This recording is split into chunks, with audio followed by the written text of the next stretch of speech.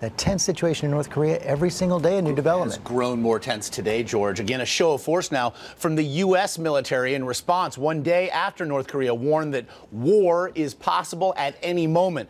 The U.S. has taken action, proving that it is taking these new threats from Kim Jong-un's government seriously. White House correspondent Jim Avila has been watching all of it all night long. Good morning to you, Jim. Good morning, Josh. Certainly the United States sending a stern message using its military overnight. The United States sent 2 B-2 stealth bombers in a non-stop flight, 6,500 miles round trip over the Pacific to drop dummy ammunitions over a South Korean military range. The United States saying it's, quote, providing extended deterrence to our allies in the Asia-Pacific region, letting them know that they can do that, exactly that, send a bomber all that way across the the ocean all the way over to North Korea.